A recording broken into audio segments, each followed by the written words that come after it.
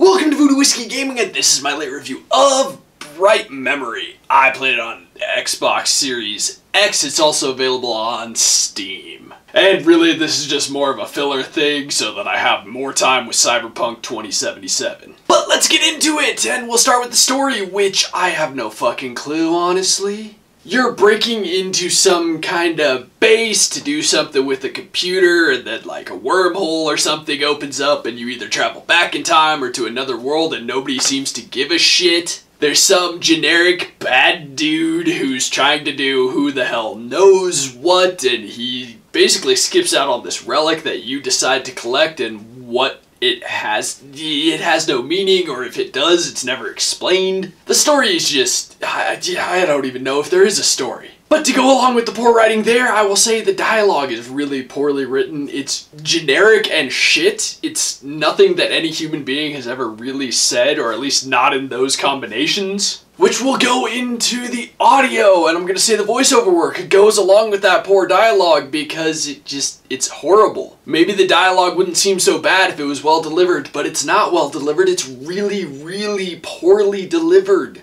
The sound effects they're fine, they're not amazing, they work well enough, they fit fairly well, but I mean, that's true of the music as well. It's really generic rock music, and it's not particularly good, it's not particularly bad, you'll definitely forget it. Let's get into the gameplay mechanics and whatnot, and it is a first-person shooter, and it has some unique and kinda cool gameplay stuff going on. You have 3 guns. The shotgun is a complete piece of shit. The pistol and the assault rifle work very well. You have a light katana, which also works well. It's a good weapon. You can grapple onto things. You can do an EMP pulse, which EMPs don't work that way. But you can incorporate those into your combat, and that's actually a pretty cool thing, and that's about all I could say is that's a pretty cool idea. Some of the ideas there are cool, but it's in a really boring, generic first-person shooter. But the combat really just boils down to strafe around in a circle, fire at them, use your light katana, fire at them some more while the light katana recharges,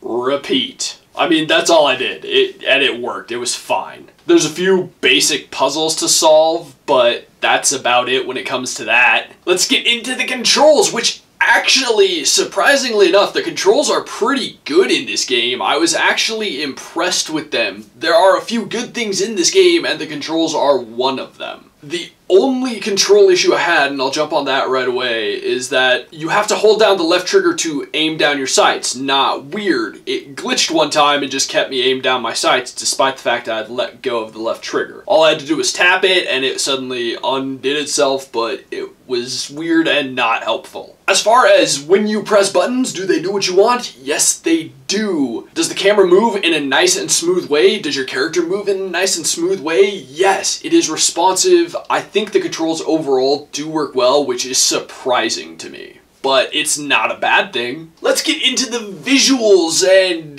man, it's not horrible looking. I will say the facial animations are really, really terrible, and the enemies are fairly generic, or at least the soldier enemies. There are some other enemies who are a little more unique, but not unique enough. And it doesn't actually look terrible, but it doesn't look amazing either. You can really see in the cutscenes, though, the facial animations are horrible. They're just horrible. I also had some issues with, like, there was one time where I had to slide down a hill, and then there was nothing down there, and then magically there's an enemy down there, which that's just poor directing, which, I mean, this game really does suffer from. Because not long after finishing that fight, because I killed that thing, some more enemies popped up, I guess a dragon or something flew overhead, and my character started talking about it, but the game didn't direct me to look at it, so I missed it. Speaking of which, there are times where your character says stuff and there's nothing on screen that goes along with it. At one point my character talked about, like, wondering why all these dead soldiers were here or what happened to them, something along those lines. And there's nothing there. No corpses, no bodies, no nothing, just stairs. So the game is just kind of a mixed bag, because there are actually some cool elements. I kind of like some of the, like, designs, I like the world overall, but a lot of the other stuff is very generic, and honestly, even the world itself isn't too unique, but it does look fairly good. It just, I mean, it could be so much better. But let's wrap this up. This game has one other issue that I can't stand, and it's in the UI, and that is the whole cursor thing for, you know, a controller-based game for console games. I don't like it to begin with. I don't like using the cursor in menus. I like being able to press up or down on the stick to navigate the menus. But this game is even worse about it because the cursor is tiny, so it just doesn't fit. It doesn't work as well on a console. And to just sum it up, there is good controls and some cool mechanics at the core of this game, but everything surrounding it is bad. And I understand that this is an indie game, but it's definitely, man, $8. It's $8, and that is too much. I say skip this. Like, it's tragic. I hate doing that to indie titles, but man, for $8, maybe if there was like 5 other chapters to this game, I would go for that. But there isn't. There's one chapter, and it took me like 30 minutes to beat. So just the hole that is there is not enough. There needs to be so much more for this to be worth paying for ever. Okay, so in the comments down below, why don't you tell me what's a game that you felt should have been free? As always, thanks for watching. If you enjoyed the video, please hit that like button. And if you like what I'm doing in general, share and subscribe. Have a good one.